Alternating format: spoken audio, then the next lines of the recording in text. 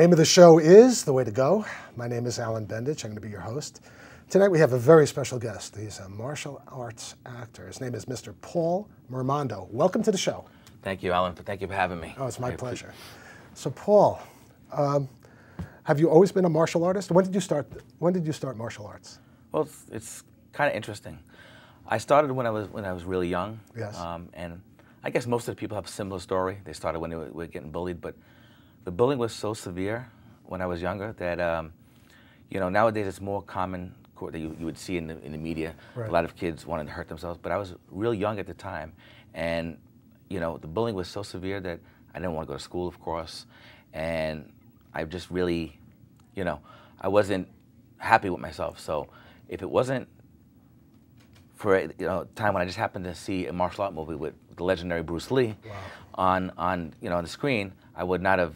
He saved my life. Wow. So I know it's kind of cliche to say, but he kind of saved my life. When I seen this small gentleman, beating all of these guys up who were 3 times, 4 times his size, right, it kind of gave me some sort of hope, And the ironic part about it is, even though that's why I initially started the martial arts, right, once I really got to a point where I thought I could defend myself, where I felt comfortable with defending myself, it kind of then took a back seat, and it just was a passion of mine, and I've been doing it for more than 30 years now. So when you were a kid, was the bullying happening in school? Was that the situation? Yeah, I was always the smallest kid in class. I was too. Yeah, I was the smallest kid. I was in the front of the line, and me too.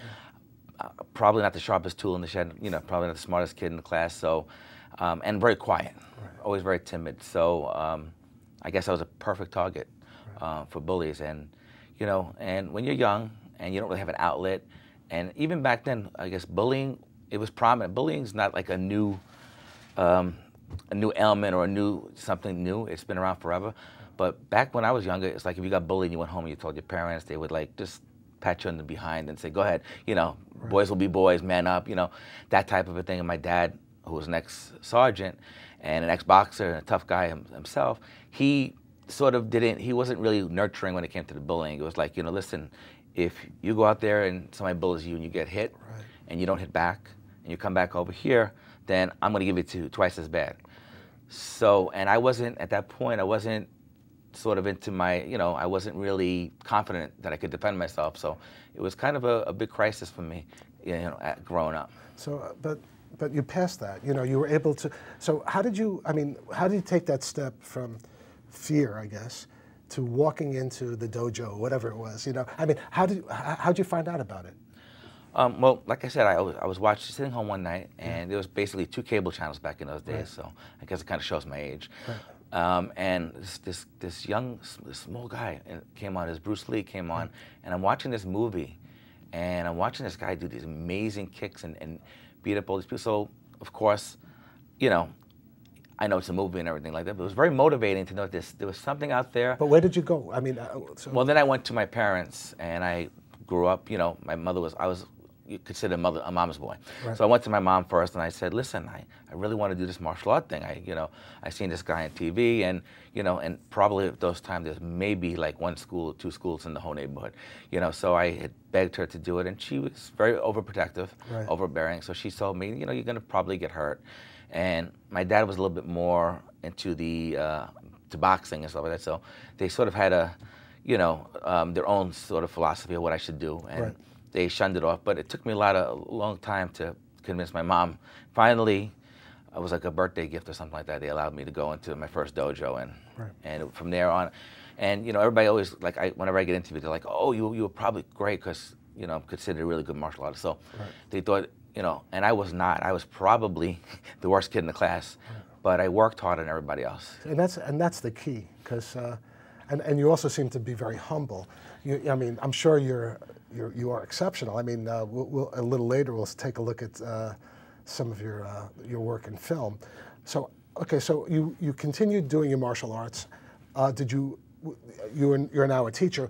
How long did you teach while you were taking martial arts? Did they use kids in the school to help teach the other kids? At that time, no, I was just basically a student, right, and I'd worked like I said, I worked really hard to try to get to a certain point where I felt that I was good.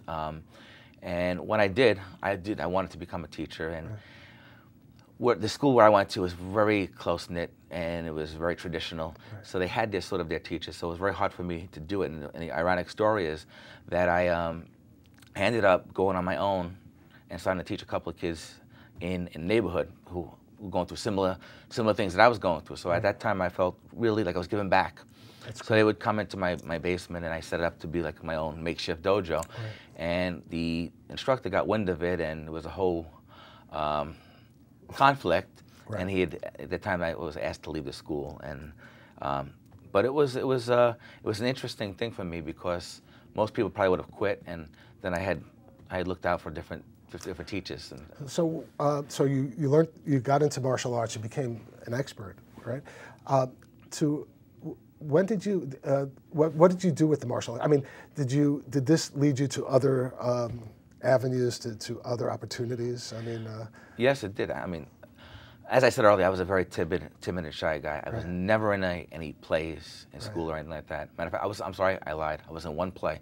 I was a tomato, and I with no lines, and I actually held up one of those oak tag cards at the time. That's great. But you know, but we would do these in order to get students. Right. We would do these demonstrations and stuff like that. So when I got proficient enough and I felt really comfortable at it, we would go out and book ourselves in these little gigs to do these demonstrations. Well, I started a new program at one of these places, and I decided, because I guess at that time I was just beginning to get media savvy, and I had called up the local paper, you know, and said we were doing this demonstration, would you come and cover it? Lo and behold, the next day the reporter comes over, and I used to do something in my act. I was to jump over a row of swords. So I decided to jump over this row of swords, and I guess he found it interesting. So he took this beautiful shot of me, caught me jumping over it. About a couple days later, I was at my house, and I get a phone call from one of my best friend's fathers. He said, "You know, you're on the cover of the paper." Oh, wow. I was like, "Wow, that's pretty cool." Didn't think nothing of it. Right. You know, it was cool, but that was about as far as it went. Right. And then I was teaching at the time in my basement. So as I was teaching, I get this phone call. I didn't get the phone call. One of my students picked up the phone. And he tells me, he says, "There's a strange guy on the phone. He's claiming to be John Stamos' manager and some other guy's manager. He wants to talk to you about some film work." And first I thought he was, you know, some pranks or something like that. So I got on the phone with him and ended up meeting him for lunch. And we talked about, he was Chuck Norris and Jean-Claude Van Damme at the time. I think it was Van Damme at the time. And doing, you know, going that route. And I was like, I don't know, I'm kind of shy, and I don't really think this is. And he's like, no, you know, and he saw some other stuff, some other videos that I had. And he's like, no, you could be the next, you know, the next one. And well, lo and behold, the acting bug bit me, you know. So he took some acting classes and stuff like that, and that's how I got basically started, just by accident. So so you started. What was this? What was your first film? Ooh, first thing I did was a commercial. Actually, it was a commercial from a Japanese commercial. Cool. It was a credit card commercial, and it was an American lead guy, martial art guy, as the lead. I have no idea why. And my first commercial was a Hitachi Japanese commercial, by the way, in the 80s. But anyway, I'm sorry. Very interesting. Yeah, that's funny. We both have the first commercial as a Japanese commercial. And it paid really well. Yes. And it actually was my first waiver into the union. Excellent. And it was pretty cool. And then we saw a casting notice. And one of my favorite directors who directed Jean-Claude Van Damme, Keith Strandberg, his name is, and he was directing this movie, and I was like, oh, I have to get into this. So I had called, at that time, one of my agents, and he couldn't get me in for an audition. So at the time, we had fax machines. There was no email. So I faxed my headshot over some action shots, and he was impressed. So I came in, and I had auditioned for him, and I got my first role, which was in a movie called American Shaolin, King of the Kickboxer 3. And I was in the opening scene, and I get beat up. Cool. So it was my entry into, and that was my second gig, and I got my union card. So you become a member of SAG, right? Yes. And you're moving right along, and so life just keeps on going in a beautiful way, right? And nothing happens in your life that would be like a roadblock or to stop you along the way, right? You would think. You would think, right? In a storybook world, you would think. But unfortunately, as I was getting more popular with the martial arts, not so much obviously with the acting, but I was building up a really good following because I was doing these demonstrations. I was in this show called The Oriental World of Self-Defense, which they held at Madison Square Garden and Essex. And I would be on all these live shows doing martial arts, and for some reason it was a little more impressive sometimes to people, the live stuff, than actually watching you know, the movie people. Right. So I would always get these offers and stuff like that. So I ended up at that point in my career getting picked up by William Morris Agency. Oh wow, that's like awesome. That's like so God's like hand coming down and saying, "You're next." So I'm like the first. At the time, was like one of the first martial artists to have a major agency. So I thought this was phenomenal because I started to study the business of filmmaking, which a lot of people don't know that's where I'm really proficient. I started to study, you know, and I was like, oh, we started to learn about movie packaging and all this stuff. Right. And I'm ecstatic. So, you know, I'm thinking it's great. You with a big agency. I think I got one offer from that whole time. It didn't work out well. But the one film that we were putting together was a big film actually, and we packaged together some good talent, and I was all set to, I would say, co-star in it. Right. You know, one of the main roles in the movie. And I'm coming back from the old Limelight. I think it was the Limelight in the city. I remember that club. Yeah, and I'm coming back, and it's raining out, and I come through the Battery Tunnel going from Manhattan to Brooklyn, and I get hit by a hit-and-run driver.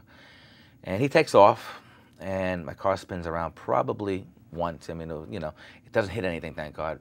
But my back, you know, was out of whack. The discs are out of place. And all I remember from that point on sometimes is just being like in a stretcher where they sort of like hold your neck down so you don't, nothing, you know.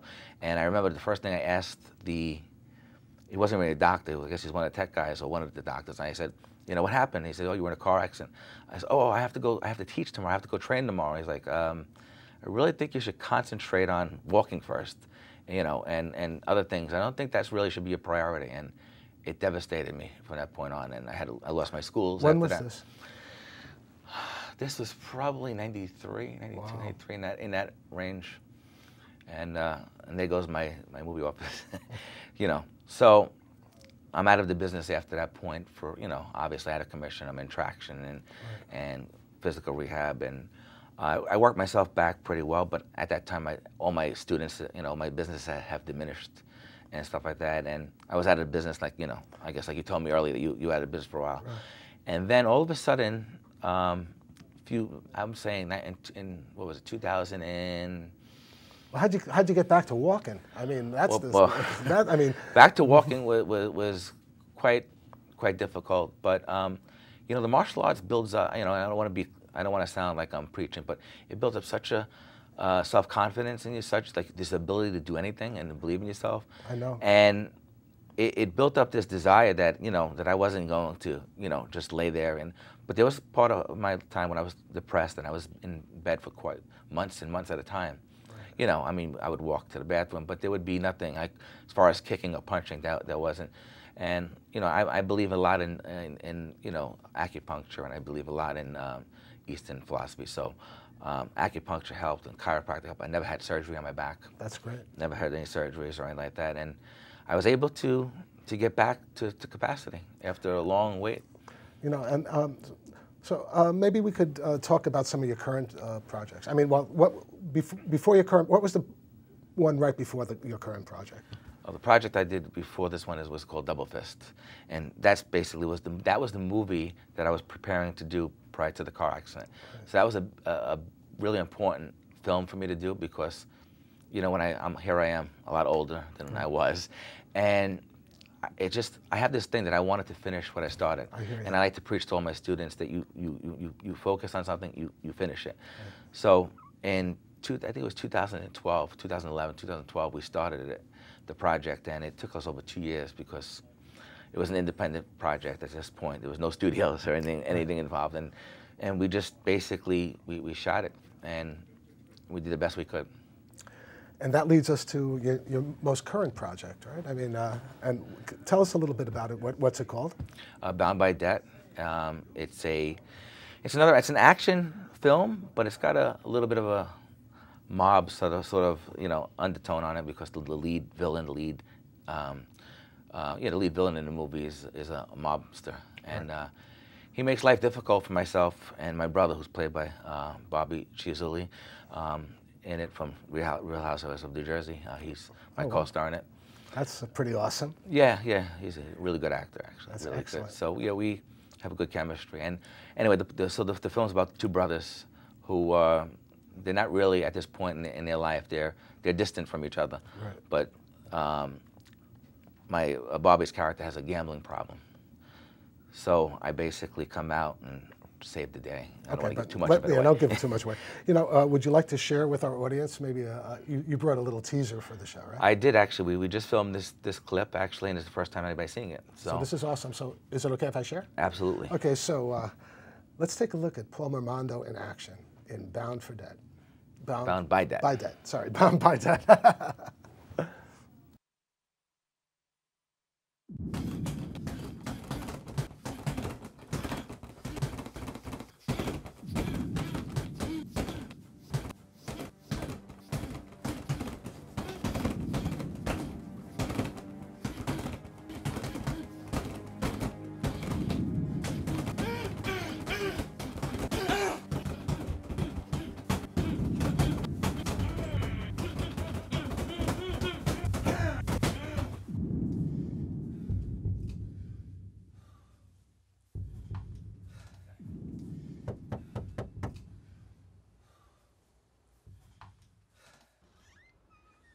Hey, John. How are you, man? Come on. Got a big fight this week. Could be looking at 30 grand. Sorry, John. I can't fight. What? Are you kidding me? Come on, we gotta get you into the gym. No. Really. I can't fight anymore.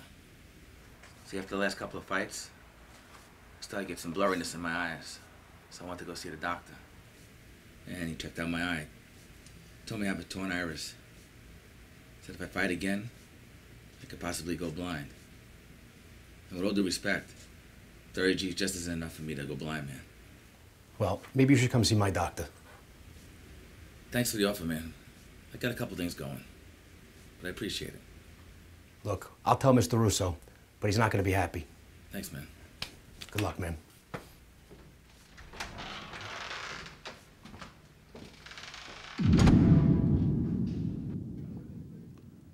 That was pretty awesome, and I'm very impressed. Oh, thank you. And the sound was great. It's, but you really, do you ever hurt yourself when you're doing stuff like that? Or, All the time. I actually cut my fingers just filming that scene the other day. And when you're doing a scene like that, I mean, you're not aware of anything else around you, but I mean, tell me about it. Tell me what the actor in you is like. I mean, when you're filming a Absolutely. scene. Well, I mean, my roles, they're not Shakespearean roles, but they're roles that are written by my wife, who knows my personality. So she'll write something that's pretty... What's your wife's name? My wife's name's Anna. Okay. So she'll write something that's sort of fit my character in a way. But when I get into a role, I really have to, you really embrace it, and you don't feel anything. The adrenaline's pumping, as you know. Isn't that like the best feeling in the world? It's the greatest thing, because you could be whoever the character is. Right. So for that moment, you could forget about everything, and you're just within the moment. There's no pain, there's nothing. It's just like euphoria, right? Exactly. It's the best feeling in the world. Best feeling in the world. So, did you just start filming this? I mean, how far along are you in this? By Saturday, we'll be 50% Wow. complete. Yeah. What's the shooting? I mean, is it an hour? It's a feature, right? Feature-length film, yes. Matter of fact, I can't wait to start filming with you. You have a role in it. Well, I'm looking forward to it. But I'm really, I mean, to me, I mean, I appreciate that, and I do appreciate it a lot. But to me, the most important thing is to know that you could have been stopped in life, right? I mean, that car accident might have stopped many people, but it didn't stop you. And I have another friend who's a martial artist, my friend Pete Pissarra, and he's sat here a couple of times. He was in Scriptless, and he was in a car accident, and he totally destroyed his shoulder. And he's able to, I mean, it took him a while, but he's back. So when you were talking about how, like, people in martial arts, have that will or whatever it is, it is. I mean, it's true. I mean, I wish I could. I just got arthritis. I wish I could just get beyond the pain. But I mean, this is much more than arthritis. I mean, it's when you do martial arts, the discipline that you develop. Yes. It's so amazing, and it's kind of hard to explain to somebody who's never felt it or done it before. Right. But it's just something that you really should, I think everybody should experience it. Not to sound like a walking advertisement for martial arts, but I think it's one of the most positive things that a person could do for themselves. Now, do you do the choreography of the fight scenes, or how does it work? Most of the time I do the choreography. This particular film, I actually have somebody help me. His name is Brian Wecker, and he's a really good martial artist, so I actually could alleviate some of the stress from what I'm doing. So on this project, are you just acting, or because your wife wrote the script, right? Correct. She wrote it. She's actually directing it. Oh, cool. We both produce it. I've Yes. been producing for a long time, so we both produce it. But one of the great things is I have such a great crew this time, and a great cast as well, that I can actually just concentrate on performing. So how do you get the locations? That's something locations, that's my nightmare usually, and I'm the one who has to get all locations for my shoots all the time. You know, people are pretty supportive this time around. I don't know whether it's just luck. I'm very spiritual, so I don't know if it just happens to be that it's my time, or, but locations are very difficult because people just, in general, don't want you to use their location for filming, especially on an indie film. Right. If it's Hollywood, it's a whole different ballgame. They'll close down business. Paycheck. Exactly. But when you're filming something that's independent and you have a very limited budget, it's quite difficult. But it's so amazing. Matter of fact, the person you saw in the scene there, his name is, I don't know his last name. I just know him by Joe Broadway. But he was so nice to us. We had just met. He had a role in the film, and he's let us use his bar. Well, he had a very good presence. I thought he was very good. He did an amazing job. Really amazing good voice.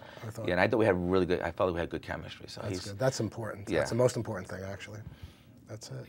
So, is the script done, or are you updating the script as you go along, or how does it usually work for you, the way you guys put films together? Well, it's usually that I have a concept and my wife will write out the script, and I usually give her very little amount of time, which she wants to kill me all the time. and we, but she's such an amazing writer. She writes really good stuff, and she always has a twists in her project. So it's kind of like you think it's going to be this typical action movie, and it's not. Is there like love? Is there like a love aspect to the movie as well, or love meaning obviously there must be brotherly love in this thing? Sure, there's brotherly love in there, and Bobby's love interest in there. Matter of fact, she was on your show before. Her name was Michelle. Oh yes, Michelle F. Yes, there you go. I was worried about that coming on here. We practiced that 3 times, and I just couldn't get the name right. Sorry, Michelle. Yeah, it's okay. But she plays his very good actress. She plays his love interest in this, and she's a really good actress. I know she's a nice person. Yes. So, yeah. That's it. And I can't wait to see it, let alone be in it. But I love the idea that people just come up with ideas, and in the old days, there were much less indies. When I was in Hollywood, everything was, all the productions I ever worked on, there were no indies back then. And now it's a different world. Well, you know what with the advent of digital technology, it is so much easier. Because the first short that I've ever done, we shot on Super 16 millimeter, which was completely different, and then you had to cut the film, and it was a whole different thing, and it was just very expensive. And that film particularly, I think, cost us about maybe $30,000-$40,000. That was for a short. Right. Nowadays with the advent of the digital DSLR cameras, anybody can be a filmmaker. Right. And talk about anybody. I've already done 3 shorts, and actually I have a television show called Scriptless Short Films, and we shoot in like 4.5 hours. I come up with a concept. I have my regular crew, my regular actors. I just give them and we do it. We improvise, and that's great. And it's just fun. I do it for the pure fun of it, because I'm 61 years old.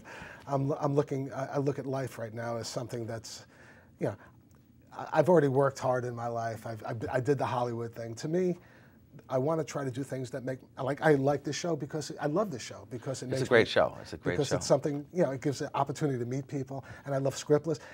I do it for the adrenaline, and I do it to help other people. And that's a great thing. It's a great thing. It's wonderful. And it's a great thing that you could take, like I said, digital camera, and you could just express yourself. That's it. And you don't have to worry about raising funding and all of these things. But the bad part about it is when I worked in Hollywood, we always got paid. And the problem is with nowadays, most of the indie films, it's like you get paid when you get the money. If you could sell it, you get paid. It doesn't stop actors from acting. But I think it's not really, even though I utilize free actors also because I have a zero budget for my shows. But it's not really fair, No, it's not. It's not. And the problem is that because it's so easy to make a film now, there are so many films out. So the avenues for distribution is a lot more difficult because they're so overwhelmed with looking at all these projects, and some of them are not so good because everybody thinks they're a filmmaker, and some of them are good, and the good ones sometimes don't get the exposure that it's supposed to get. So, and in return, if it doesn't get picked up, like you said, the actors who are working on deferred payment, they don't get paid. And so. I see some beautiful films that, they're in the, maybe they make it to like a screening and then right to video if you're lucky. If you're lucky. On Amazon or whatever. And I feel bad for these people because, they put their heart and soul into it and they make good products. But unless it's like got $1 billion budget or whatever, you're not going to see it. You're not going to see it. It's true, or an A-name actor or actress, and it's very. But even with names, it's tough. I mean, recently there was this boxing movie that was out, and it had like Alec Baldwin, a whole bunch of people. It was out for like a week or like a couple of days, and then it went straight to True, it's true. Yeah, years ago, if you had a celebrity, a big star in it, you'd automatically. Again, it goes back to, I guess.